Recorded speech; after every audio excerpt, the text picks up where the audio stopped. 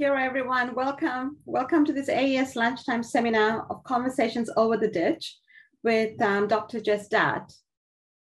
I'm Marini Sanka, the co-convener of AES Aotearoa, New Zealand.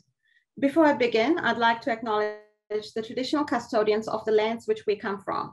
I'm speaking from Wellington, Aotearoa, New Zealand, and I acknowledge our leaders past, present, and emerging. This seminar is recorded. Please feel free to introduce yourself in the chat section and type in any questions you may have throughout the presentation. Our presenter is Dr. Jess Dart, an AES Fellow and founding CEO of Clear Horizon Consulting. She is a recipient of the 2018 Award for Outstanding Contribution to Evaluation. Her specialities include evaluating large, complex, and emerging programs, human-centered design, developmental evaluation, facilitating organizational effectiveness, and theory of change. Her doctoral research involved adapting and testing a story-based participatory monitoring tool, the most significant change techniques which I have used in so many evaluations. Yes. So welcome, Jess, and thank you, and over to you. Hello, and thank you, Maria, and welcome, everybody. I'm coming to you today from the land of the Ganai Kurnai people. Actually, I've just moved, so my tag's wrong. But this is Gippsland in Victoria, and I'd like to also acknowledge the traditional owners of the land on which I'm standing today, and pay my respects to their elders, past, present, and emerging, and also acknowledge any First Nations people who might be on the call today. So it's really lovely to be here with you all. And I'm going to be talking to you mostly about a case study today. And as I said, conversations over the ditch. And the ditch, if you're not from New Zealand and Australia, we're talking about the body of water between Australia and New Zealand. And it was mostly to have a conversation about how evaluators are increasingly working in the front end of program of initiative design or human-centered design or co-design, and how evaluators are playing a role there, and have a chat with you about that. But before I dive into the presentation, I'd love to find just a little bit out about who we have here today. So I'm wondering if we can have a little bit of a go at the chat function and do something called a chat slam. I don't know if you've ever done a chat slam before, but the idea is you type, but you don't press send until I tell you, and then we can all see everybody's comments. Well, I guess the first thing I'd just love to know is about, what sector you work in. So for me, I am a bit of a cross-sector person, I guess. So I'm a consultant, and so I work across sectors, sort of social justice, a little bit of international development. So that's my sectors, but I'd love to know what sector or how you describe the space that you work in, whatever feels natural to you. So if you don't mind starting to type, and I'll ask you to press send at the same time, and then we can see who we've got here. So the spaces that you work, however you like to define that. Just give you a second. All right, press send. Let's see who we've got. Okay, let's see. So we have health, education, government, evaluation, legal space, gender auditing, social, housing and urban, local government, university mental health, lots of health, social housing. Morning, everybody, to you too, Aboriginal health. Fantastic. So we've got, I would say the social sector is dominating today. Maybe that'd be about right. Second question. So in my career, I started off, although I've been doing evaluation since, gosh, it's been about 30 years. I'm showing my age, hey? But before that, my really early career was actually in participatory planning. So I had a sort of bit of a background of design, what would you call co-design today, I guess, only it was framed differently then, particularly. And I'd love to know whether you see yourself more of as an evaluator, or you also do design work. So are you and are you working in the front end now? Maybe that's the question I really want to know, is do you work right in the front end of policy or program design now? So the answer to this is yes, no, or don't know. maybe you don't know, you're not sure or unsure. So yes, no. So the question is, do you currently work in the front end of design, programming, human-centered design, co-design? So go for it. You can press yes, no, maybe. Let's see. Let's see what we've got. So just a sense of who we are. Yes, no, yes, no. Well, yeah, I think the yeses, no, maybe. I would say, I don't know. I'm doing a very quick quantitative analysis here. What do you reckon? I think the yeses might just have it, but it's fairly even. Would you say? 50-50, I would say, 50-50. roughly. Yeah, if anybody can add up, they can maybe a few maybes. Okay. Excellent. It just helps me know who we've got here today. So it's lovely to know where you're all from, and there's quite a few people who are working in the early spaces. I think it's been on the increase. So evaluators are being asked to come in. I don't know about you, but I first started to work at the front end probably just because I was doing a lot of theory of change and program logic work. And I'd often get asked in as part of an evaluation, maybe after something had been running for quite a while, and they ask you to come and do an evaluation. And I used to say, well, I just need to clarify what you're trying to do first, like clarify the theory of change, clarify the program logic. And then they'd go, oh, God, why didn't you do this at the beginning? Like, this is terrible that we're doing it now, because we realized that things didn't make sense at the beginning. And so gradually I got invited in more and more to the beginning rather than at the end. And I guess that's fairly normal. But over the 30 years, that wasn't normal. I remember back 30 years ago, people really thought that evaluation was only, you brought the evaluators in when the program was over.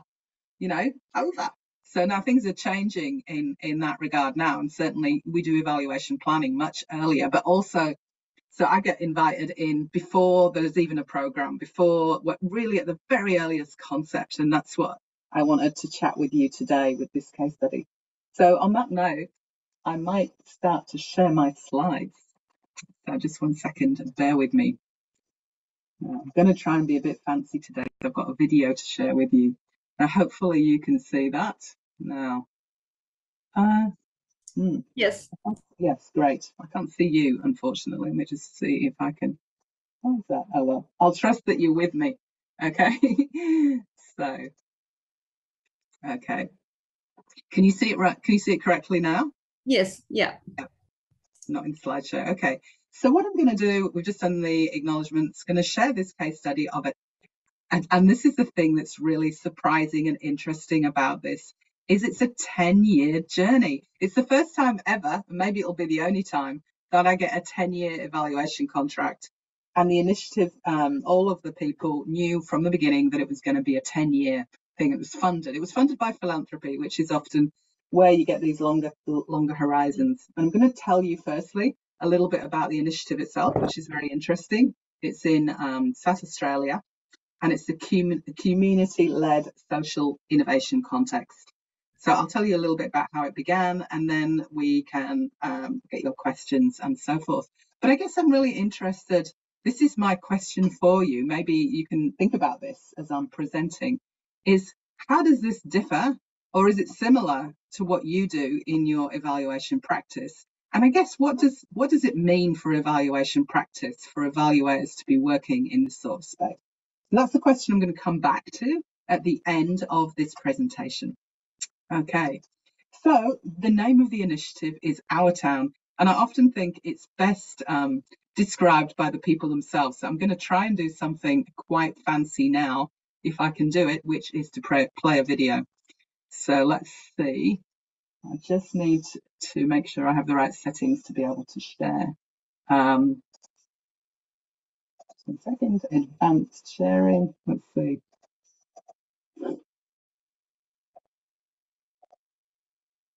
Now, can you hear that? Not yet, Jess. Not yet. I've just got to get the advanced, just 1 second. Advanced sharing. I'm really trying to be fancy today. It says it popped up last time.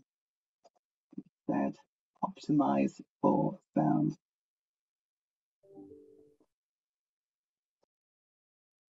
Let me just. Oh.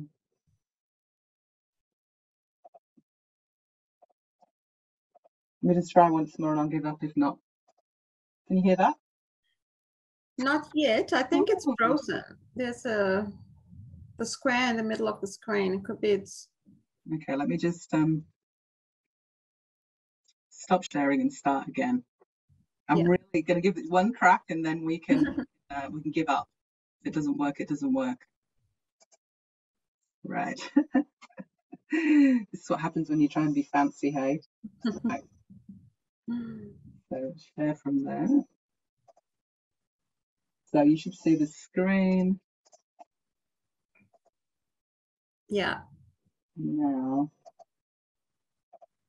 link. Never managed to got this working before. Mm.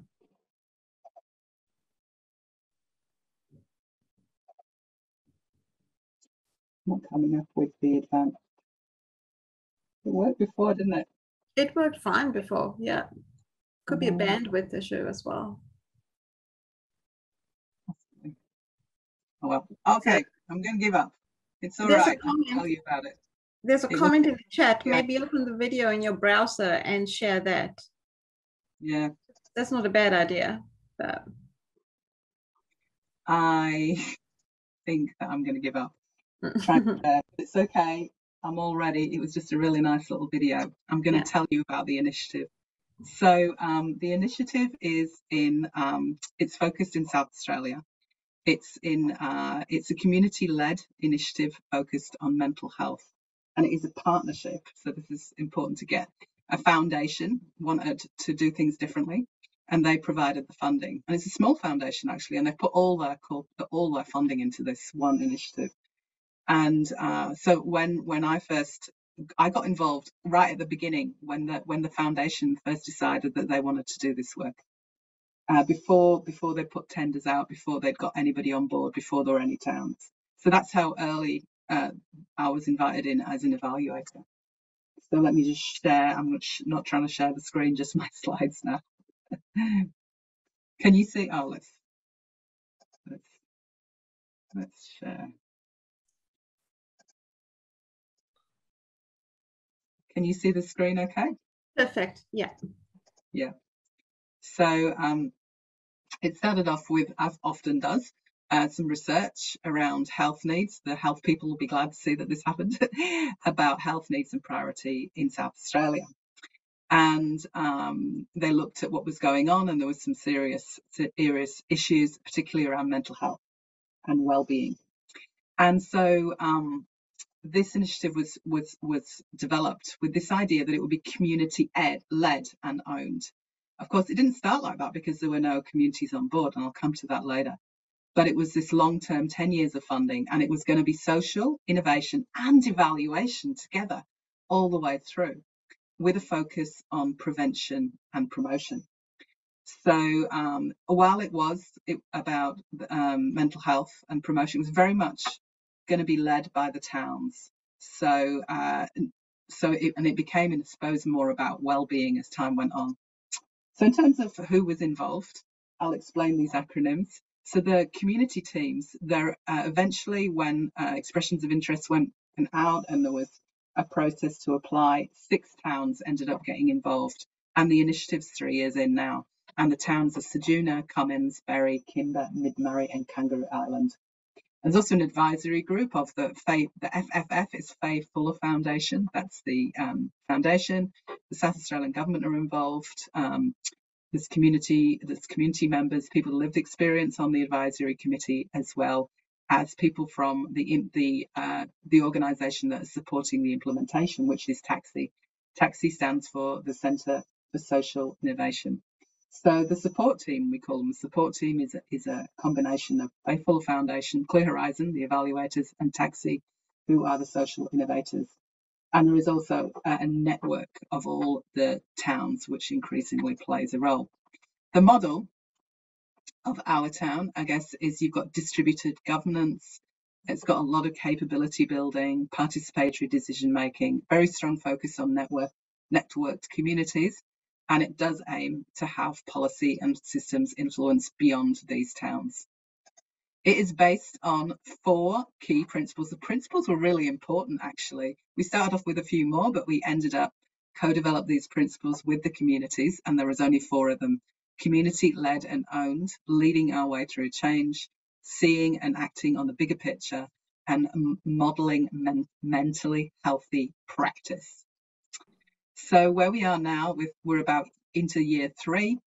The towns are on board. They're employed. They have employees in the towns. They are running the initiative themselves. They are networking together, and we have been building their capability to do their own evaluation. So that's where we have now, and it's very much a networked approach. And the network is that's sort of something that's being really worked on now, so that there's a network, for example, of champions, evaluation champions from each town who come together and share their practice. And there's other types of networks as well across the whole initiative. But I guess I'm here today really to talk about the evaluation, not the initiative. So let me focus on that. So we often say that I like to say it was slow cooked. One thing that I've really learned about working in social innovation is that you can't go too fast. There's no point in developing a big evaluation framework. You may as well throw it away because there is nothing there yet to develop a framework around. So it started with developmental evaluation in the very pure sense of the term, because I started right off with the foundation when they were first thinking of the concept, and we started to think about what were the outcomes, what were the principles that might hold this initiative. And then we moved into contracting phase where the evaluator and the social innovators were brought on board, but there were still no towns at this point. So we worked in the first year or so. It was, really trying to work out what the initiative would be, how we would bring towns on board, how would ensure that it would be community-led, what sort of selection process could we use, how could we involve people with lived experience, and eventually what were the outcomes. So the role, right back in those early phases of the evaluator, was sort of very much helping to develop the early stages of the initiative. But also I played a critical fringe role. And once we'd agreed on the principles, we very much used the principles to check in on ourselves, check that we were following them, because it was all pretty wild. And so the principles sort of anchored us in action and to capture learnings. So we did process evaluations about every 6 months to capture how things were going and to get feedback and to feed it back to the initiative. So this was the early stages. And sometimes I like to think of the roles at this stage of the developmental evaluator. And so I played this critical friend role. So this is very much like challenging people, like, I'm seeing a pattern that we said we wouldn't do. We seem to be falling back into that trap again, and helping people stay anchored, particularly in the principles. Also facilitating pieces such as the theory of change development and the principles. I call it the scientist. There was definitely an evaluation where I began to think about, we all began to design the longer term impact evaluation framework and start to think about how we would measure the impact and what that would look like in the long term, as well as capturing notes and process of what was happening and what were the key learnings, because it's over a 10-year horizon. I'd never done a 10-year horizon before. It's really interesting how you start a 10-year horizon. It was quite illuminating.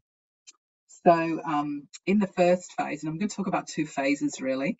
The first phase was sort of from nothing, if you like, through to selecting towns and getting them on board, getting them employed. And then it sort of shifts more into a community-led phase, which is phase 2. So phase 1 is sort of before the towns or as the towns were coming on board. So this was supporting and defining and helping to, if you like, build what our town was, build the model or codify it. So that was developing the principles and the theory of change and developing what we called an umbrella evaluation strategy. It had to be fairly loose because we didn't yet know what the thing was going to be. So you couldn't develop a typical evaluation framework. We had to hold off, but we could have a bit of a strategy and thinking about what we'd need later on. The second component was to helping the actual shortlisting and the selection process. So we worked right alongside the foundation and the design team in observing and facilitating feedback and thinking about checking in that we were following the principles in how selection was done, that we were acting with integrity in the selection process. And also they really wanted to select towns not based on the written word, not based on the typical reasons you might use applications. They wanted to let different suspects, be successful. And so there were different ways that the towns were evaluated for growth and capability and potential impact. And there was very different ways of selection than I've ever seen before. So we were like feeding in and supporting that and doing process evaluations of how it went and getting feedback and so forth. And yeah, in the end, we also did, we assessed the capability growth of the towns, and that fed into the selection process, because the idea was, were town teams moving towards a more sort of mature, and were they learning, and were they building their capability? And that was one of the things that were looked at in selection. And there were 20 towns that applied originally, and there were 6 towns that eventually went through, with 4 of them getting the 10-year funding. So that was phase 1. And I guess phase 2 was this is when phase 2 is now the phase that we're in now. It's sort of started about 2.5 years through. And at this phase, we switched really focus, because the towns were now in place. And the whole idea was that they would do their own evaluation work. So it became very much, we stopped doing developmental evaluation, and we started building the capability of towns to do their own evaluation. So at Clear Horizon, we have an academy. And so we took people through the online learning academy and coached in between things, and they built their own theories of change and building their own measurement framework, and started to collect data themselves. So that's it took longer than I initially anticipated. Sort of been taking, I guess, about a year of a really strong capability building phase with the emergence of some champions. And now we're also beginning to think about how we develop the impact measurement framework for the whole initiative. And that's right from policy influence work to actually changes in well-being and mental health. But it's very much grounded in the work of the towns, and it's sort of drawing from their theories of change. So there you go. That's phase 2. In terms of I thought you might be interested in that overarching evaluation framework. So there's sort of 4 components to it. So there's measuring against the theory of change, and there's 3 levels that we measure at. There's the shared goals that the towns are aiming to achieve, the systemic changes, and there's the systems change focus, and there's also the activities and engagement. 3 levels of measurement. Periodic evaluations started off with sort of process evaluations and moving into more picking up emergent impacts. There's the developmental evaluation, which was very strong at the beginning, and capturing learnings, and I guess it's still strong. It's just more across a bigger group of people now, a very strong learning focus. And then there is this new part, which is capacity building in MEL, because we are not the ones who do that for the towns anymore. Here's the theory of change that was developed, which is fascinating to develop a theory of change over 10 years. But you'll see here, I won't go into details, but you'll see here that the years 8 to 10 are goals set by the community for community are realised. So they're not even named, because it's community-led. But there's also intentions to influence policy and create this regenerative network of towns who are working on their own mental health and well-being. And so this sort of flow helped us to focus on where evaluation would look at different phases. We have a concept cube, so evaluation happens at the town level, but it also happens at the network level against 3 levels, 3 theories of change. But we also have this learning set of learning questions, triple loop learning that goes alongside it. So that's the sort of summary of the conceptual framework. And these are the levels again. Measuring impact, measuring systems change, and measuring engagement and reach.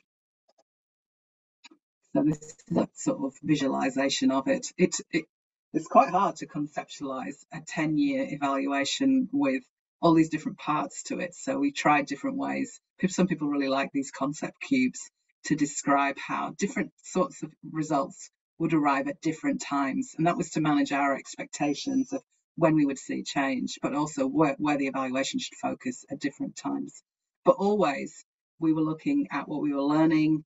We were checking in on our principles, whether we were holding true, so that's the way we were working, if you like, appropriateness, and beginning to gather impact and measurement and outcomes measurement as things moved forwards. And then progress markers was where we at the stage we expected to be at. So these are the key evaluation questions. There's three main ones. What's the overall impact? To what extent is our town shifting systems and conditions for transformation? And what did we do and how well did we do it? The three sort of simple framing questions. So pushing this across time in the first phase, which I talked about, was really basically developmental. That lasted for about 2 years, and then the next phase, which started about 2 years and it's going through to about 3.5 years, is basically setting up the baseline for the long-term impact measurement, but beginning to see emergent changes. But there's also a shift at this point because we're not sort of holding all the evaluation work that's being done by town. And the next phase, which will probably start in 3 or 4 years, is looking at really impact measurement and learning properly. Okay, so I might stop sharing at this time. So I would love to talk to you guys now about what you've heard. And first of all, maybe take some questions. So I suggest that you might want to, because there's quite a few of us on the call, you might want to put your questions, any questions you've got, into the chat function.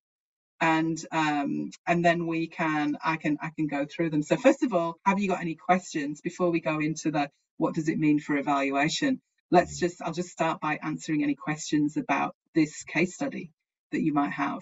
So feel free to ask questions, and I've got the chat function up. So anybody, I don't see any questions. Anybody want to verbally ask a question? Go for it. I have a question, Jess. I was wondering, how big is the sample size, and can you give a rough estimation about ages and gender distribution in the sample? Sample size. I mean, what do you mean by sample size? I mean, it's not like. Do you mean how many people are involved in the initiative?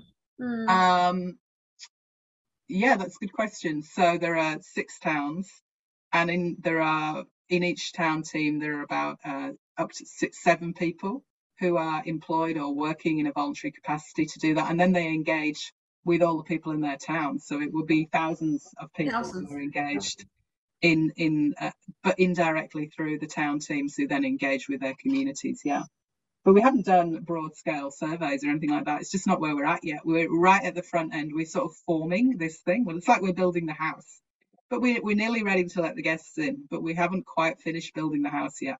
It's just at that stage of moving towards what maybe would look like more programming, but it's way before that. So it's evaluators working at building, helping build and shape and set things up.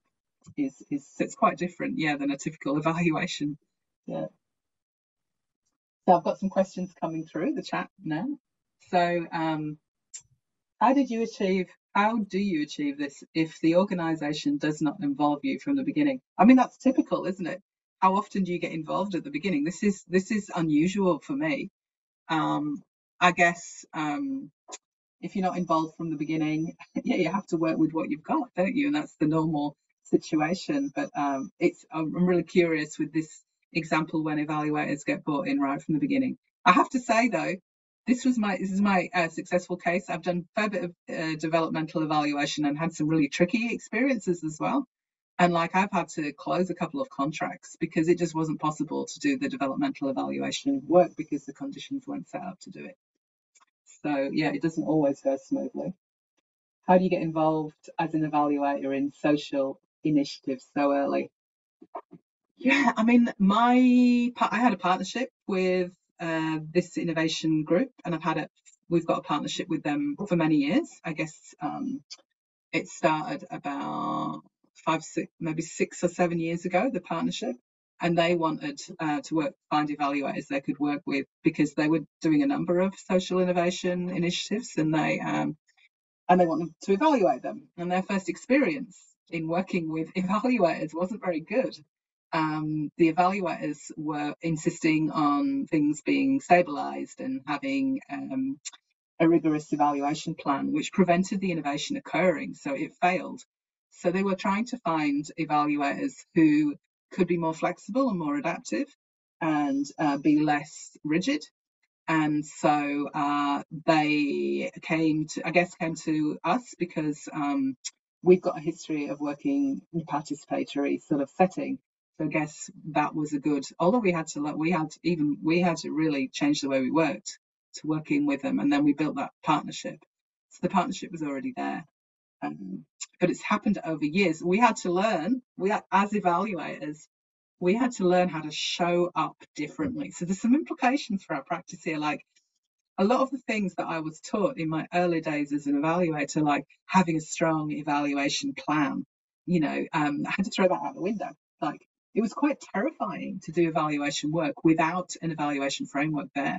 I don't know if any of you have done that, but it was almost like you had to be, use your skills, your innate evaluative thinking skills on your feet, as opposed to the planning part that we normally do first. Yeah, because you can't really do that when the thing's not built yet. It gets in the way. In fact, the plan does. I learned that the hard way, like rewriting a plan. Like, I did one developmental evaluation where I went in thinking I would do an evaluation plan, but it was too early. And then I had to redo the plan, as you might expect, and then redo the plan. And then I think I redid the plan like 8 times. And I used all the budget up in just doing the planning. Total disaster. So I had to learn the hard way how to go, okay, I just got to hold off. That's what I mean by slow cooking. Just hold off. Don't go in too fast. Find out what's going on. Slow the whole process down. Be there to be useful. Serve the social innovator. So the orientation and the positioning of the evaluator is really different. I've got some more questions there, but have a look at them. Okay. Where the gender diversity consideration analysis, the support team seems to be mostly women. Oh no, there are men in the support team. In fact, there's a guy. There's one of the men, the evaluators. There's 3 of us. One is one male, and there's men on the support team as well. I think that was just the photos you showed. Remember that the towns are all diverse as well, and so each town team has thought about diversity and who needs to be on the team, and they're all very different. But I guess this is more design, and it will be the social innovators and the town teams who have those discussions. How do you specifically measure the impact of the collaboration on lifting systems learning and policy advocacy? Yeah, that's a great question. And we have methodology in place to do that. We sort of, I guess we're using a combination of tracking changes in the policy, and then finding out what's happened, and then using contribution analysis, which is the way we often work. We use contribution analysis to find out what happened and what role did different people play, and can you plausibly link that back. But we haven't done too much of that yet, although there have been policy ripples and we need to get onto it. But we do have an impact log to track changes that we see. We sort of use eyes and ears methods. So everybody got an impact log to see what's happening, and then we follow it up with finding out, is there something in this? So it's sort of inductive, if you like. You have to find out where the ripples are and track them down and see if they relate back to you or not, as the case may be. That's how we usually go about tracking policy change. Let's see. What would be a key learning or a key success for you to embed capability building within the MEL framework? Key learnings, yeah. I mean, I guess I have done, I do lots of training in evaluation. I've done that all my life, really. I'm a trainer. So I figured I'd just keep doing it like we'd always done it, but was I wrong? So I guess the people that we've been training in this initiative, they're not, they haven't ever done evaluation before. They may, not have done programming before. So they've come from all walks of life. We've got a mechanic and a hairdresser and a counsellor, and they're people from the local communities. They're not service providers. This is something they might be accident, it might be what their job is in the daytime, but they are there not for that reason. They are there. Most people involved have lived experience of mental health from a family member or themselves in some form or other. And so some of the people were like, haven't been to university, I guess. And so it got us to slow down, but it worked. It still worked. The male capacity building and the approach still worked, but we ended up just slowing it down and coaching into it. So we slowed down. We did one piece at a time, and then everybody did it. And then we brought everybody back together and we shared it and we discussed it and we moved on. So we sort of slowed what would normally be, we would normally do through the academy a 12-week course, 3 hours a week, in Clear Horizon Academy and learning how to do MEL. We just slowed it right down and did it across the year, but built it as we went, and that worked quite well. But I guess the key learning was that you have to go slowly and you've got to use it. It's got to be practical. You've got to actually apply it straight away and have a chance to share. And the sharing between the towns worked really, really well. They loved seeing each other's work, and that's what we want. We want the relationships between them so that they'll go on after we do. How have you navigated and negotiated with the client as your role as an evaluator, rather than if you've been contracted in a different role? It's interesting because it doesn't feel like the normal client evaluator relationship. We don't call them the client. Like they see themselves, the foundation provide the funding, and they see themselves as a partner, and we see ourselves, the evaluators, as a partner, and the social innovators are a partner, and the towns are a partner, and everybody's actively involved. And I guess everybody's playing roles slightly differently than what they would be used to. So it's a whole different ballgame. This is why I'm so fascinated by this case study. It just feels like it's starting really differently. Yeah. So navigating in terms of evaluation, but it is shifting though, and there's been transitions. Like at the beginning, we were sort of like all chatting together, the support team, about the findings and interpreting the recommendations of what we'd do differently from each evaluation round. But now that the towns are all there, we've had to rethink our role as evaluators, and we're actually stepping into a slightly more independent role. Like we talk to everybody and do some surveys of everybody, and everybody comments on everybody, and we pull it back and produce a sort of report for everybody, and everybody then develops their own what we call intentions. So each group develops their own intentions for how to respond to the findings. So we sort of pulled back a tiny bit. We can do that now because there's so many different actors, and we sort of need to represent all of them. Yeah, it's sort of interesting, the movements of the evaluator through this time span. How do you ensure the mindset of the community is willing to engage with research and evaluation? It's funny because these guys are really committed to addressing mental health in their community. So there's no question of commitment and engagement around research and data. I've never even really thought about that. It's not about me trying to ensure that they're engaged with it. It's more the challenges are more about how to build capacity in a way that's not overwhelming, and how to step things out and do things at the right pace. We keep having to slow down. When you've got 10 years, you can go slowly, but somehow there's something wrong with us that we keep pushing too fast. And then we have to take a few steps back and slow ourselves down. Given the flexibility in the evaluation approach, how do you balance and manage the risk of not capturing the baseline that you'll need for the evaluation? Yeah, I mean, like, I'm fairly relaxed about the baseline, to be honest, because at the end of the day, we'll probably be using some form of public data, and that data exists already.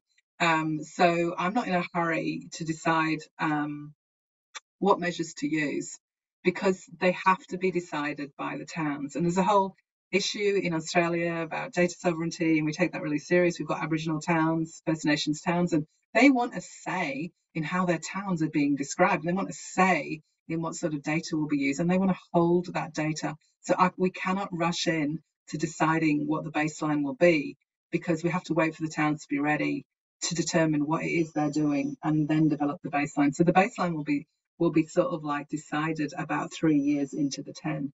But we can go back, we can go retrospectively and look at data from earlier, public data at least. But if it's collected data, then yeah. Funnily enough, I just don't think that's the most important thing. I used to think it was, but I think making sure that data sovereignty and that the right data is collected, and the evaluation doesn't prevent this great work occurring. You know, something that I've learned over the last 5 to 10 years is that evaluation itself can be the problem, can be one of the big problems. It can be colonial. It can get in the way. It can prevent this good work. And that we have to really think about how we show up in these spaces. Just, systems change, work and transformation is all about thinking about how you show up. And we're not immune to it. We have to think about how we show up. Love contribution and analysis and impact lab. Somebody would like to hear more about that.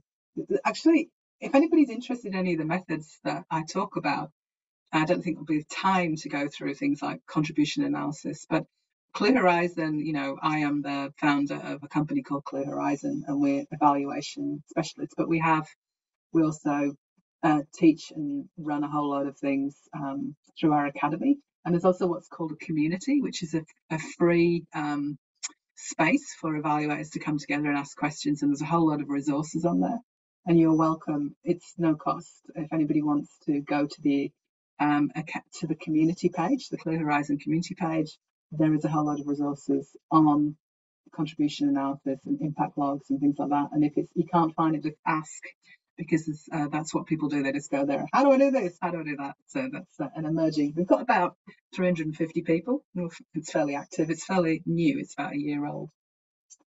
Was the 10-year theory of change created in partnership with the towns? Could you talk through how this theory of change came about with such a long-term project and so many stakeholders?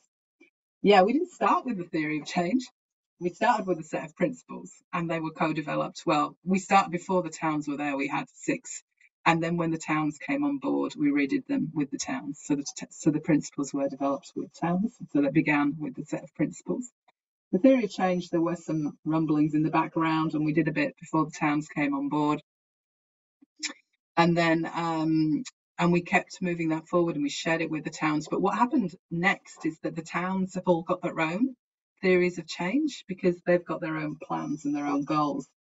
So that box in the theory of change just sort of says towns achieve their goals as set in.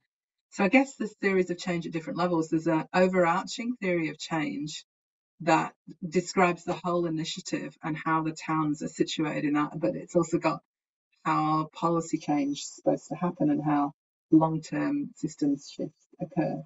So there was definitely lots of feedback from the towns, but I guess that started to be assembled before the towns came on board, but they fed back on it. But meanwhile, they've been developing their own, and then we're shifting the theory of change to come into alignment with what they've done.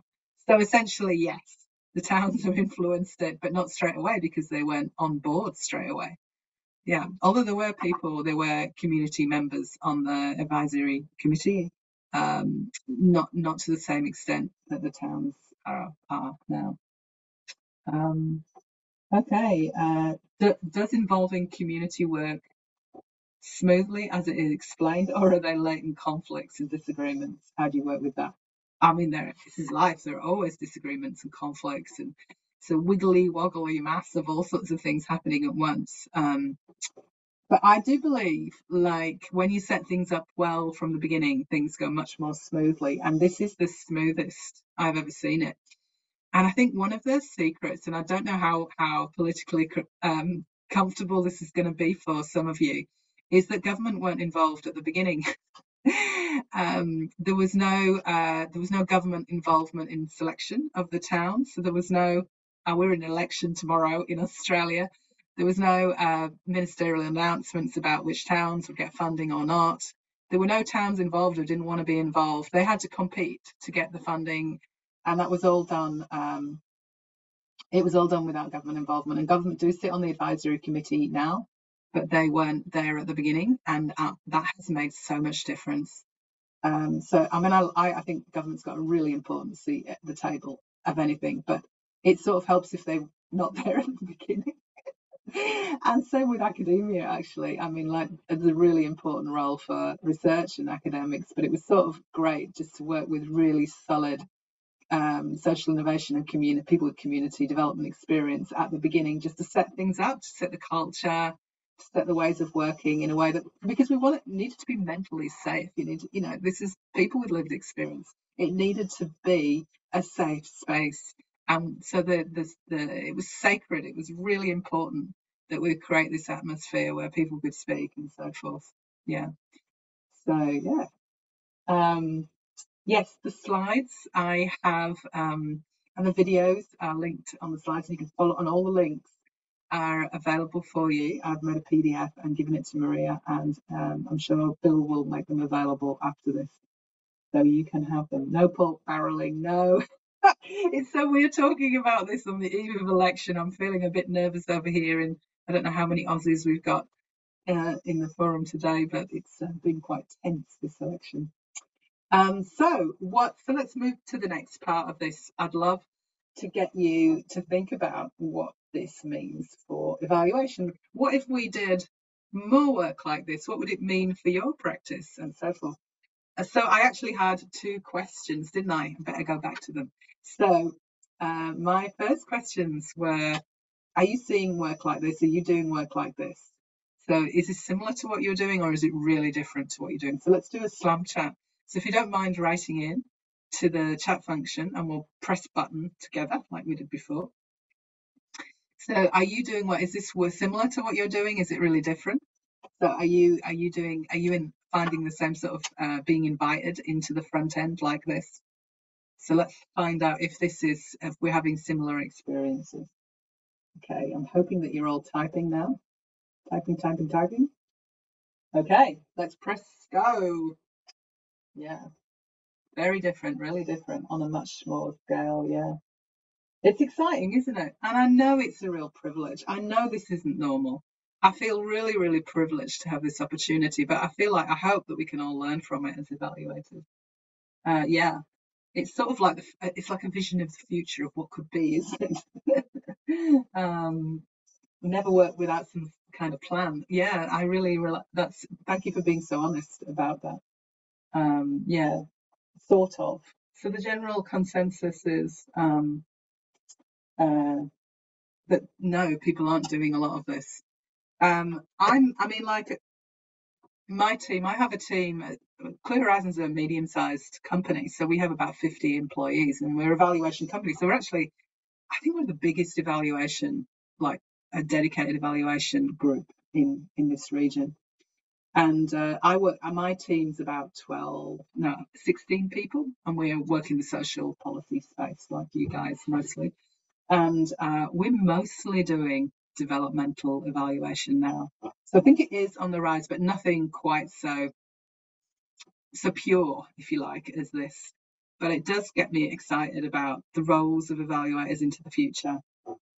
And how forming partnerships with social innovators, and they love having us on board. I think the nice thing about it is that they love having us, and we love working with them. And I'll tell you why I love social innovators. They love feedback. They don't get defensive. They're like, oh, fantastic, you've got some negative findings. How good is that? Let me have a look. And they smile when I give them negative findings. I mean, if only. So there's a lovely possibility of a relationship between social innovators and evaluators, because we sort of need each other, and you can go places I don't think you can go alone. Evaluation can de-risk this sort of social innovation work, and this type of really cutting edge social innovation work, I believe, has potential to really address wicked societal problems, and we've got plenty of them, haven't we?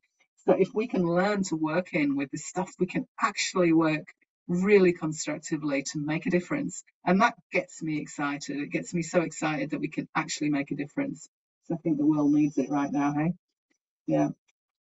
Okay. So any final comments? And we are at 10:02, so we won't be going much longer. So I invite you to turn your cameras on and have a bit of a chat about any implications for evaluation. If we were to do more of this sort of work, what would be the implications for us? Has anybody got anything they'd like to say? What do you reckon? What if you guys all got to do this sort of work? What would it mean? What would it mean if this became more normal or more widespread? What would we have to shift? Yeah. Catherine? Yeah. I think the biggest thing from my experience is just the cost implications, that the twists and turns, the exploration, the time that you need to spend actually collaborating with whoever the partners are, has massive implications, sort of, because at the same time, I think it puts you in a phenomenal position to do a much better job because of that semi-embeddedness. And I just wanted to, I guess, echo your point that people who are doing innovation, are so receptive to this work. And it's actually, it's the kind, like working with social enterprises and things like that, it's just, as you said, such a privilege, because you get to work with people who are so engaged in what they're doing, so driven, often really charismatic, interesting people. And it's just such an energizing space to be in compared to government work, for example. And I love it. Catherine, it is, you're right. And I think about this a lot, like it's, you know, and it's also different sort of contracting. It's taking me a while. I'm a bit of a businesswoman, you know, and because of being the founder of Clear Horizon, I think about contracts and business and how it works. And the contracts have to be different. You know, it's not really a milestone based. In fact, you can't go, oh, we'll pay this much for the plan and then this much for the interviews and this much for the report, because you're actually being paid basically for a service. So it's like a service, like it's more like an hourly, daily rate. You know, how many hours, how many days is it? And then how do you manage that? And you can actually bring your rates down. The rates can come down a bit because you can get paid hour for hour, which doesn't happen, does it? Normally, when you do an evaluation, you say, oh, that will take me 10 hours, and really it takes you 20. So it's sort of like you can be more real about how long it takes, and you can be more flexible in a way. Yeah, and it's more livable. Yeah, and that's exactly, I mean, I only have myself to be dealing with, like I am an independent consultant. And so that flexibility is a big part of what I'm able to offer, I guess. And very much things are done on, well, this is how many hours we're calculating these different activities will take, and just, exactly what you said, basically. Yeah. But I mean, how do we show that this work is really worth it? Because what I see is when you work like this, you get amazing outcomes. And to be honest, as an evaluator, like you would have seen, how many evaluations have you done where there weren't good outcomes at the end? Like there just wasn't. I mean, like I've evaluated, you know, overseen many evaluations, and mostly they're disappointing. And when you work like this, you can start to see the power of what change can achieve if you do it properly. And you're like, oh my God, all that money wasted in things that didn't work. Why not fund this instead? Because it actually seems, you know, to be promising. It's early days, but I'd love to see what this does in 10 years. Watch this space. Yeah, it seems to be, and yet it all adds up to about $10 million, not for the evaluators, the whole initiative. That sounds like a lot of money, but seen a lot more money wasted than that at things that weren't successful. Yeah. Well, we're running out of time. Is there anybody else who'd like to comment about the implications for what this might mean for your practice? Yes, Lillian. I think that it actually gives the results of the evaluation a lot more credibility, because people are actually invested in it. And so they, I think that it's when you have that early buy-in that, you know, people, because I think that there's an underlying fear of what the evaluation results will be. When it's unknown, when you're sort of like working with groups and that have not been involved with evaluator, and then they just sort of think, oh my gosh, I wonder how all this is going to go. Whereas I think you get that confidence built in at the very, very beginning, and you sort of, because you're traveling along with the evaluators. And I think that that's really important, because it gives the whole project so much, you know, people have real faith because they've had sort of, they've been able to put in their, you know, put in their perspectives and be heard at the same time. So I think that's really important. Yeah, there's very strong trusting relationships between the evaluators. In fact, the community really respond well to the evaluators, and sometimes we've got to watch that, because sometimes they like to have a little, you know, word in our ear, like, oh, we can give feedback to you about anything we want. So we've got to be careful sometimes. But there is certainly not this feeling that the evaluators are you know, outsiders who've just come in to like extract and test us. There's none of that. It's I think we're definitely on the inner and known well and have relationships and get invited to people's houses and they'll know us. I mean, so it's really a different world. It feels so mentally healthy as well. I don't, and because this, I mean, that's one of the intentions of the initiative, is to always model mentally healthy practice. But I mean, like, what does modeling mentally healthy practice in evaluation look like? You know, isn't that an interesting concept? Yeah. Okie dokie. Any more questions? And we might wrap it up soon. Anybody else? Yeah, well, we might call it a day, hey? I hope you all have a beautiful day and that this was interesting for you. Yeah.